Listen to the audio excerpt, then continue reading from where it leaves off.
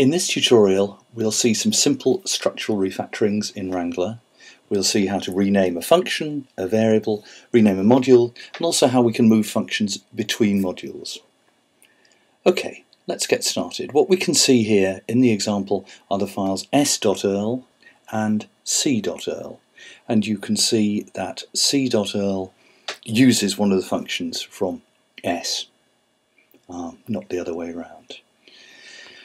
These things you can see inside s that we have a function called s. We also register a process under the name s. So we've got lots of different uses of the atom s, and you'll see that we're able in Wrangler to disambiguate these.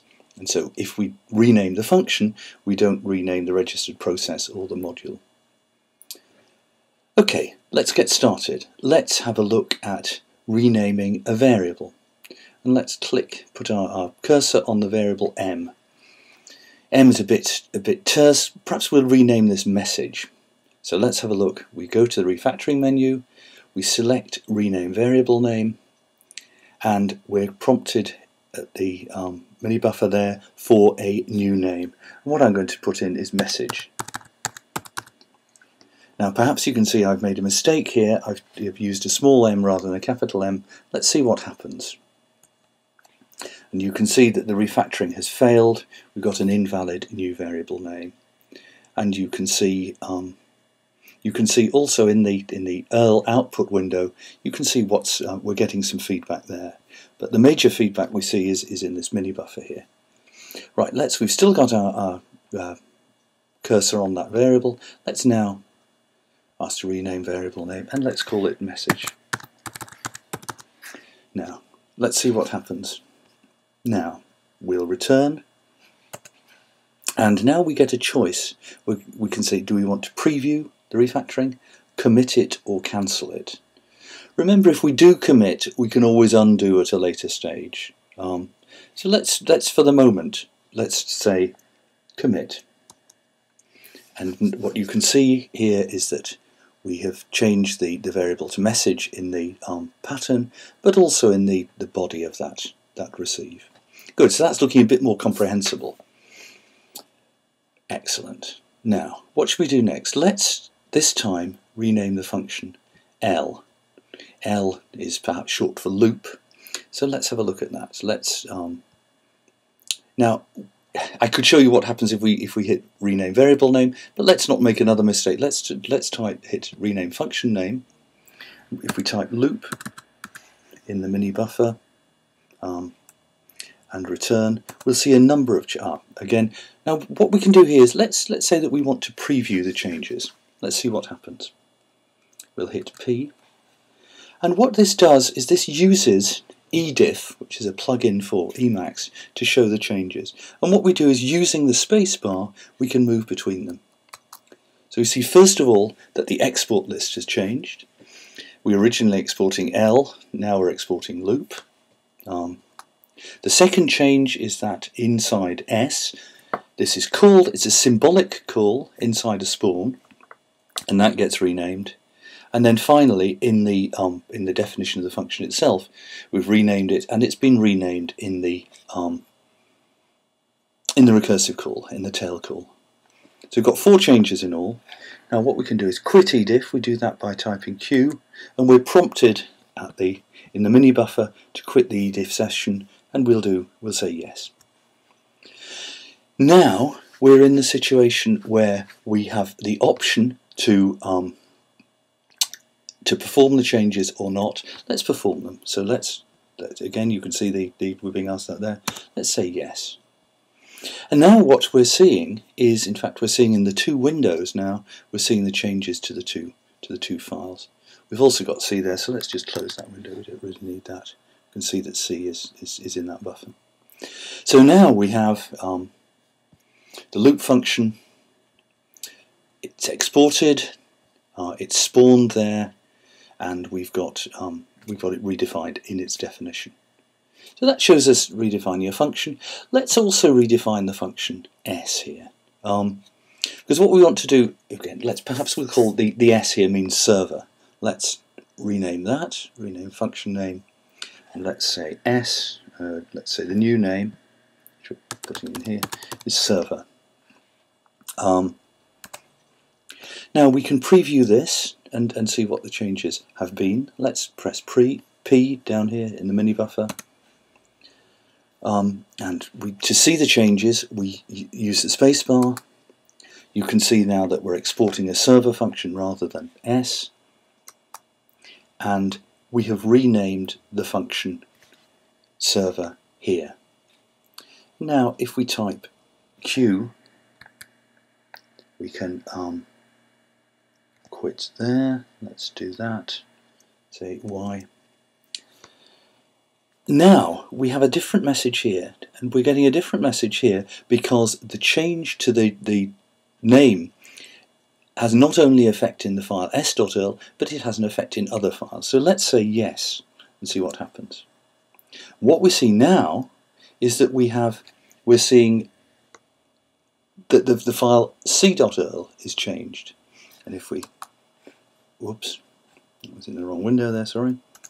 If we go to this window and we press, if we go to the edif window and press, you can see here that we've changed a call to S to a call to server. So we have to make changes. We rename a function or rename a module. Those can have an effect across a whole code base. Let's quit that. We'll quit this edif session. We're prompted to do that. And we're asked, do we want to perform the changes? And let's say yes. So now we see we've got s.erl, and if we look in c.erl, we've called the function sServer. Now a final thing we could do is to rename a module. But you can see here, just to note, that inside server the registered name of S has not changed, nor has the name of the module S. Now let's finally change the name of the module, and let's see what happens there. So we have go to the refactoring menu, choose rename module name, and let's call it server. We can do this. Type return, and let's not bother previewing this time. Let's just commit. And you see the module has been renamed server, and you can see here that now we call the server function inside the server module. So that has shown us a number of different operations we can perform by way of renaming.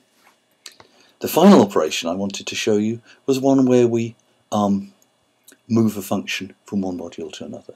If I put my cursor on the loop function, and let's say that we want to move a function to another module, and we're prompted in the mini buffer for another module name.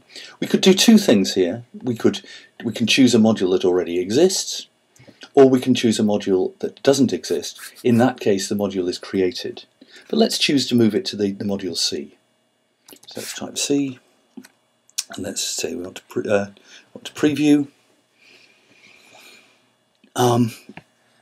We can run through the changes. So we see now the export list has changed. We no longer have an export list. We no longer have loop in the export list, and you can see the body has changed because the loop function has disappeared.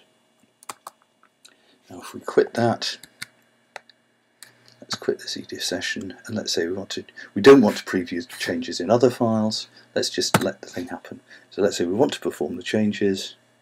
Yes. And now you see what has happened is that we have the loop function is in the C module now. It's also exported. We put in a separate export list because to make it clear that this function has come from somewhere else. It's possible to put those two lists together if you wish.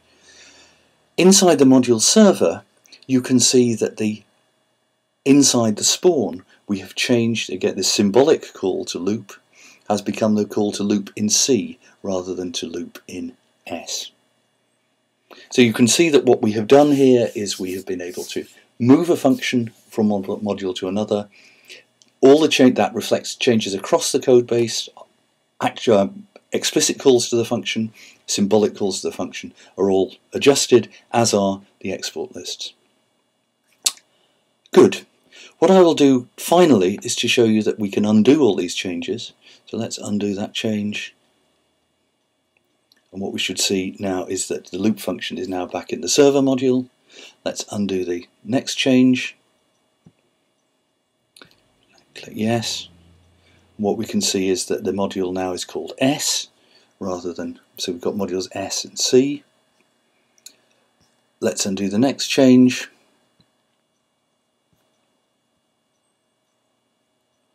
And what we now have is that the function here is called S rather than server. Let's undo the next change, and that means that the loop function is now called L rather than loop. And then finally, our last change should be to make the message variable be M. So now you can see we've restored things to the state we were in right at the start. So it's always possible, if you make a series of changes, you can undo those up to the point where you are happy with the changes that have been made. We've also seen that we can preview the changes using ediff, and we can preview changes not just for the existing file, but also for all the other files that are affected, if we want to do that. We've seen that if you don't provide a valid variable name or don't provide a valid function name, the refactoring will fail. Also, you can see that if you try to rename a function to a function that's already defined, that will fail as well. So we do a number of checks to make sure that the semantics of your program are preserved, so that these are real refactorings and not transformations that break your program. Okay, so that's the end for this session. What we'll look at next are some more complicated structural refactorings, such as function extraction, generalization, and so on.